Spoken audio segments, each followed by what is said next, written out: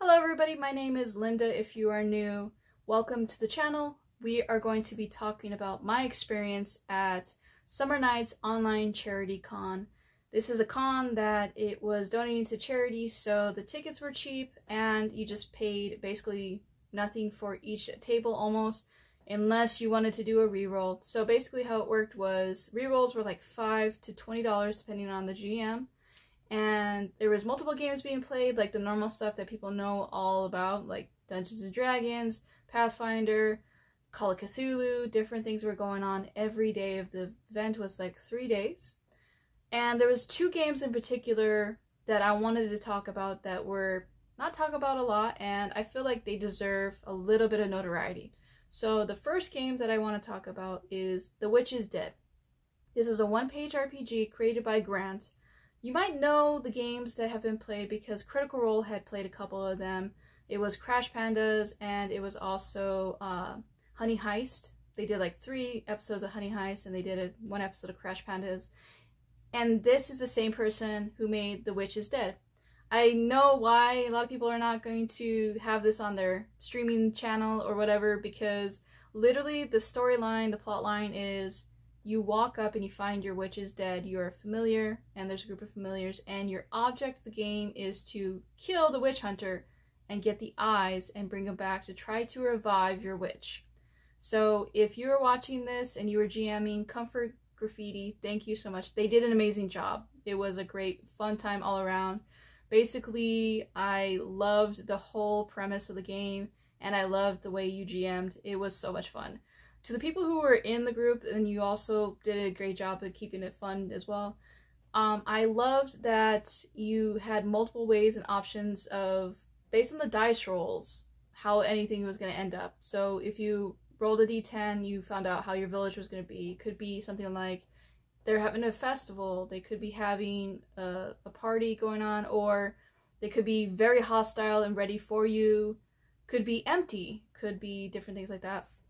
And one thing I hope that if you are watching Comfort Graffiti, did we roll a 1? Because I want to know, because the witch hunter was super like strong and buff and would not like die.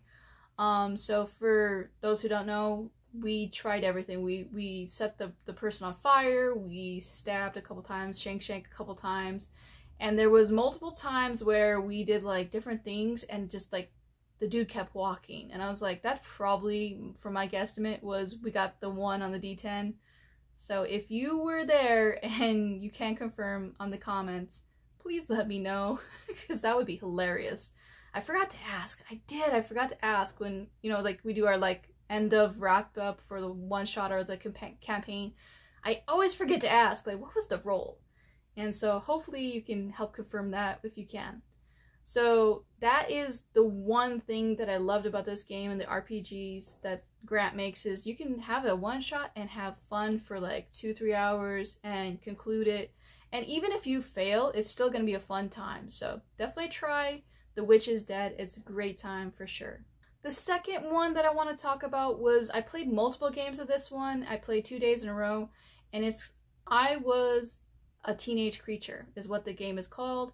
It's kind of like a couple games put together, but think of like Buffy the Vampire Slayer, where everybody is creatures or people pretending to be teenagers in the normal world, and you have episodes is what they are. It's basically you'll have an episode of something going on, and then you go through, and your objective of your character is on your character sheet.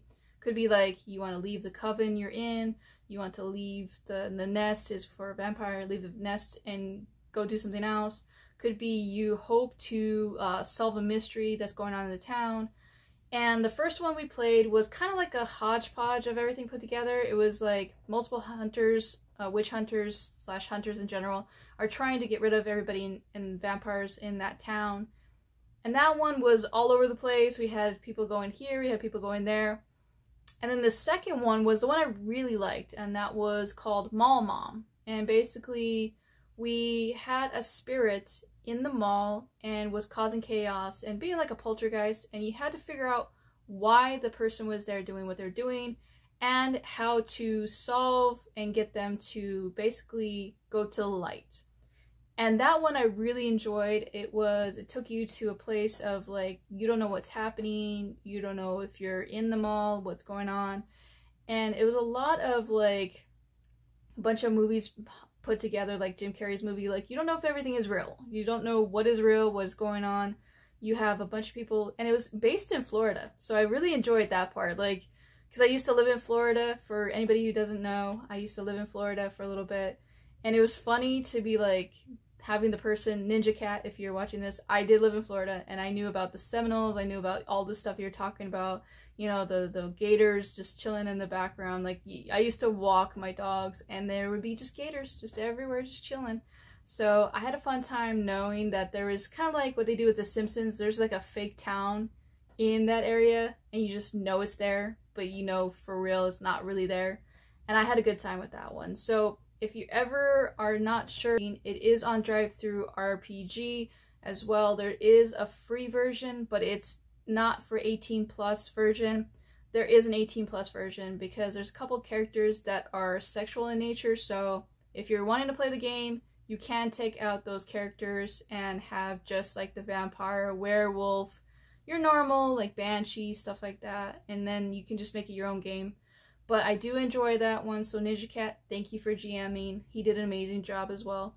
And I had fun. I had 2 groups of characters that one set of group didn't know what I was doing, and then it resolved itself and it kept going, which I do enjoy as well. That my storyline that I did from the previous day, even though it's another one-shot, carried over. So like he was like, yeah, do you want to carry your storyline over? I was like, hell yeah, let's do this. So if you are not sure if it's your kind of style, it does more role-playing than actually combat.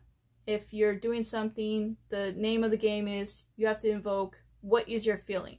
So like if you're going to attack somebody, are you feeling fear, love, pride, passion? What are you feeling at that time? And so if it's not for you, I understand, because there's a lot of people that just like, I want to play D&D, Pathfinder, and I want combat, I don't want role-playing. Just give me a creature, throw it at me, stuff like that. This is more like Monster of the Week meets Monster Heart. So if you're liking those 2 kinds of games, it's blended together, and I love Monster of the Week. I play that all the time. And if you're into it, you can definitely try that out for sure. So I Was a Teenage Creature gets a thumbs up. I definitely recommend it if you ever seen it in the system in like a convention, because I don't know if Ninja Cat's going to be playing a bunch of different like conventions. Check it out. It's just basically an episode of a TV show played out, and you have to think collectively like how we can help each other and different things like that. So I know for a fact that they might do this again next year, so I will be joining the game again, and I hope it's around the same time because it's right in the middle of a couple conventions and it's not too bad. So if you are from the con, thank you. Thank you for volunteering. Thank you for hosting it. Thank you for keeping it in like online, because I know a bunch of conventions stopped doing online. I'm not going to name them, but it was kind of sad to see that it's going away and all the online ones are just like fading away. So please, please, if you could, keep the online going, because not all of us can travel to Wisconsin and Cali and all the time, go everywhere. So it's a blessing to keep these going. So if you see an online convention and you're not sure, it's still fun. You still play, you still do like Roll20. There's different convention like stuff connected, linked together. So I hope you enjoyed this episode, my thoughts, and anybody who I played a game with that I didn't talk about, thank you as well for being awesome and keeping this con amazing. I am Linda the Gamer Gal. If you're new, please consider subbing to the channel and giving it a like before you roll out. I'll catch you next time. Bye, everybody. She's playing all night, from vintage to modern, she's the queen of the fight. From in San Diego to Grand Theft Auto streets, Oregon Trail to Oregon Trail, she's got the beats. Stand back, she's got the Genie in hand with VHS recording, she's in command. From 8-bit wonders to the latest craze, Linda the Gamer Gal, she's here to amaze.